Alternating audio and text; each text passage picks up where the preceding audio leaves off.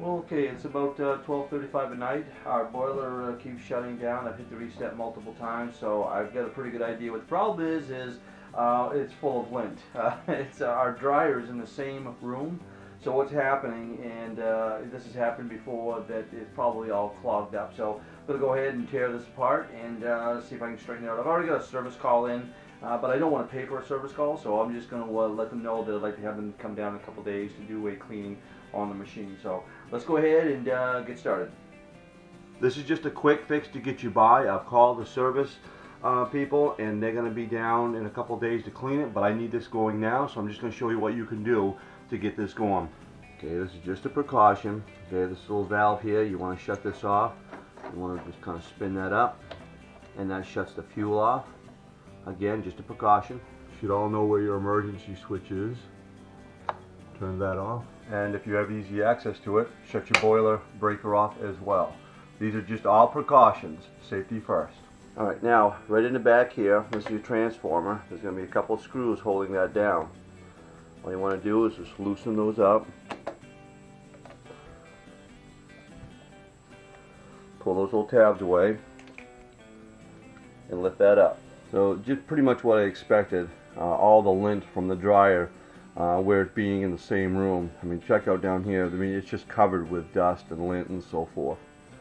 So this is what we got to look forward to so far with all the lint and the dust. I'm surprised it lasts as long as it has.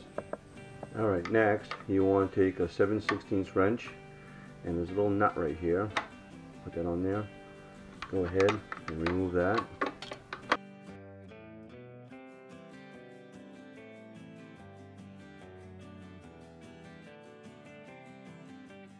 Okay, then you need to remove this other nut here. Just take a pair of channel locks. Shouldn't be that tight.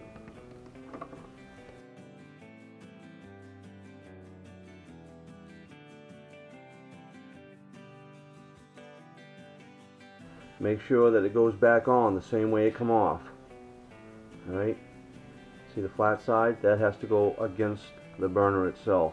This is so this nut here fits inside. Okay, next, any connections that need to be unplugged, go ahead and do that.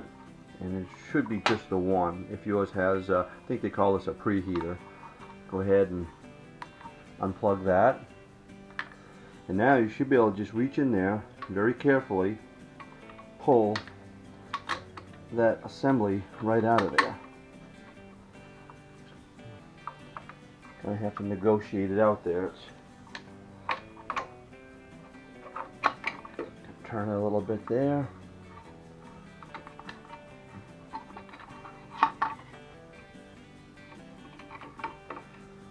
Oh yeah.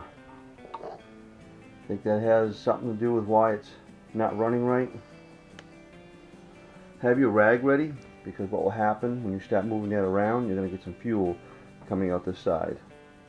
Okay, so what I'm going to do is I'm going to take this out in my shop, and I'm going to take a brush and I'm going to clean this all up. I'm going to clean all these fins up. Obviously get all the dust all off and stuff. I'm not going to disturb the electrodes right here. I'm not going to bother those. I'm not going to bother the nozzle. I'm not going to do anything. I've got a service technician who's going to come down and do a preventive maintenance on this for me anyhow. I just need to get this going for the night, and I'm sure I'll be able to do that. That's the purpose of this video, just to get this thing up and going.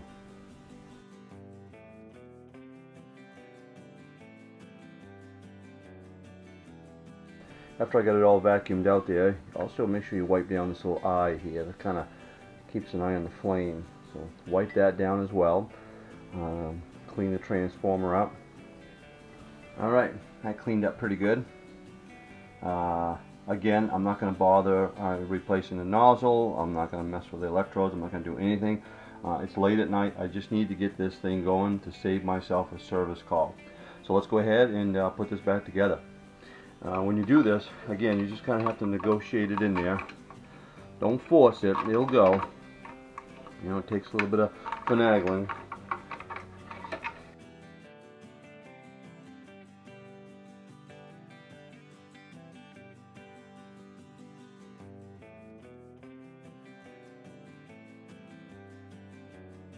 Okay, remember that special nut. Okay, make sure that the flat side goes against the burner.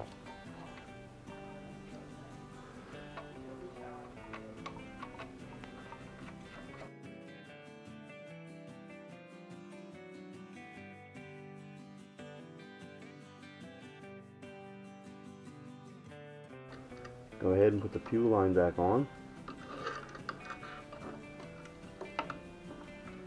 Put the transformer back in.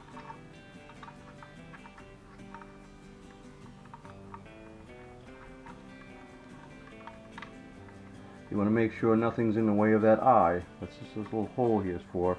The eye will see the flame. Place that back down. Then go ahead and tighten these back up. Turn your fuel back on.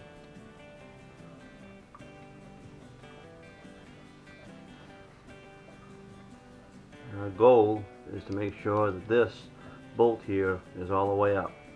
And just keep turning until it stops. And that will open the valve. Turn the breaker back on. Hit your emergency switch. Alright, let's go ahead and hit the reset. Still going to have the professionals come down and do a cleaning on it, but you can see what happens when you have the dryer in the same room as your boiler. It just pulls all that dust right in. So, late into the morning, so I'm done. Thanks an awful lot for watching.